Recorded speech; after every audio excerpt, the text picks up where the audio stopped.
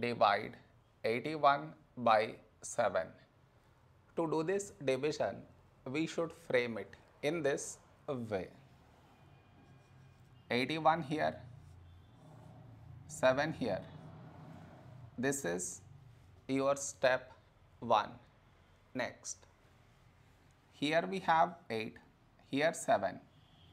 A number close to 8 in 7 table is 7 ones 7. Now we should subtract, we get 1. After this, bring down the beside number, so 1 down, so 11.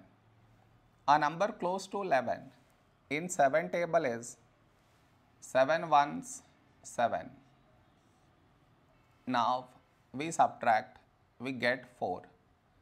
After this, no more numbers to bring it down.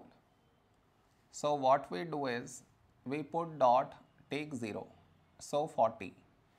A number close to 40 in 7 table is 7 fives 35. Now we subtract, we get 5. After this, we already have the decimal, so directly take 0, so 50. A number close to 50 in 7 table is 7 sevens 49. Now we subtract, we get 1, and the division continues. It is enough if we do up to 2 decimal places.